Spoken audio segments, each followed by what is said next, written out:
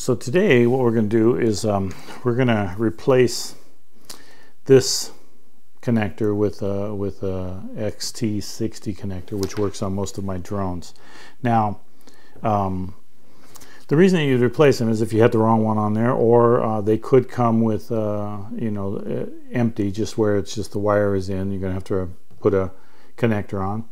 Or you could just have some damage to the connector. Maybe this, you know, flew into the prop on your drone and it damaged this or damaged these ends. You got to put a new connector on.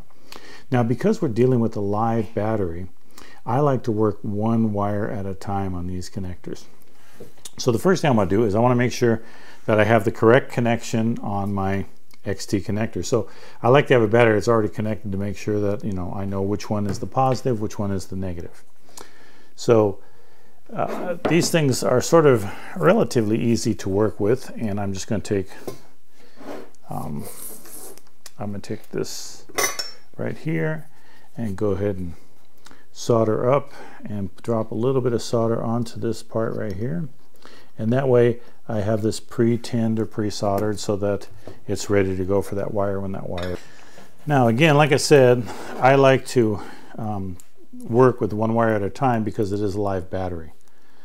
So that way I don't have to worry about it touching together and sort of igniting, which wouldn't be a whole lot of fun at this point. So let me get this, and you need about, I would say about 1/8 of an inch, maybe close to 1/4 of an inch off there to fit right in there just about perfect.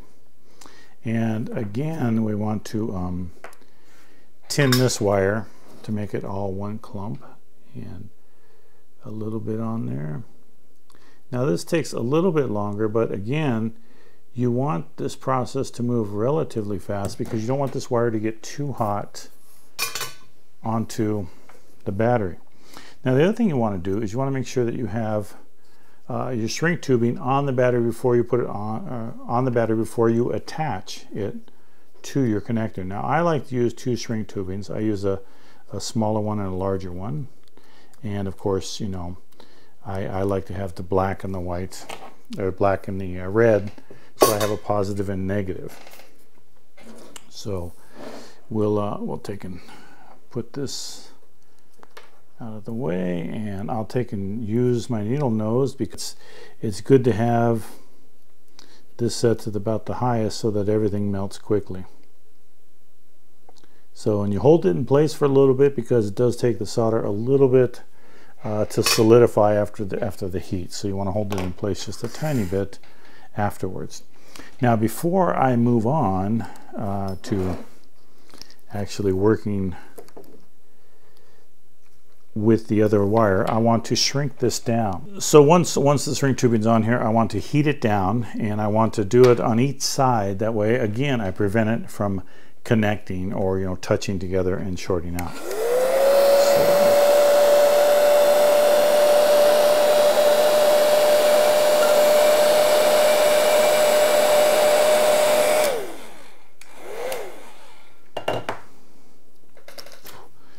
And the reason I like to put 2 of them on there is it's just double duty.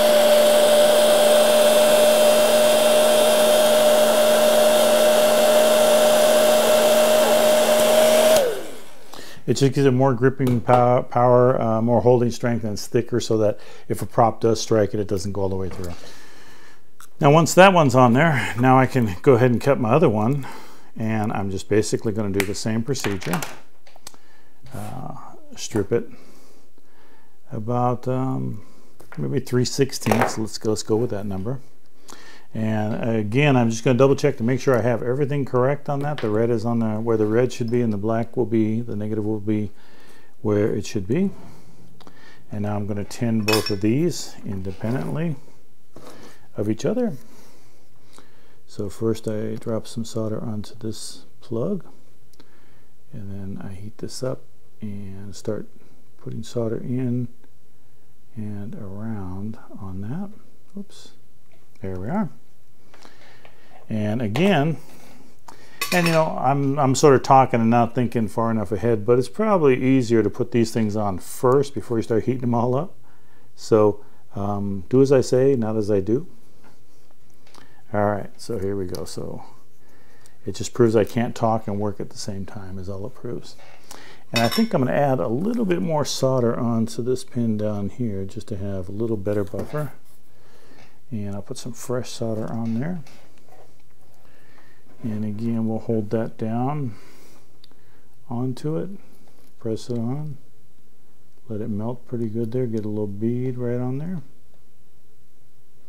And these XT60 plugs, they have a nice little groove in there that makes it easy for you to solder to. So again, I will slide on my smaller shrink tubing first, and because that one's generally the toughest one to get on there, and if it doesn't get all the way over it, the other one that I will put on there will, the larger one.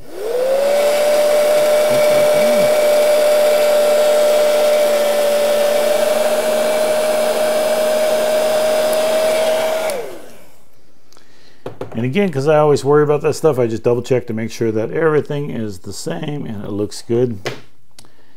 And that's all there is to it. So you can put on any connector that you want, whichever one you use. And now this makes this battery, I couldn't use this battery on the drone that I'm flying before, so now I can, so I get more use out of this battery just by the cost of the connector.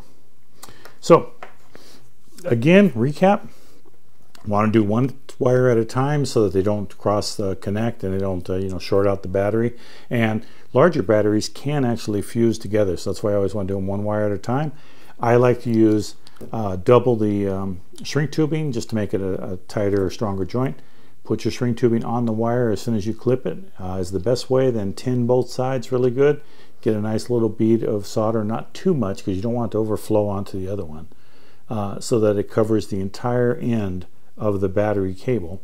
Tin the battery cable with some solder so that it covers into that, and then go on there and put that together like that, and with a little bit of solder on the end of your tip, on the end of your soldering iron tip, it will allow it to activate or basically transfer the heat quicker, and so it's almost instantaneous, and you get very little heat into the wire and back into the battery, which heat is the enemy of batteries. So hopefully that helps out, and we'll talk some more on different types of soldering in the next video.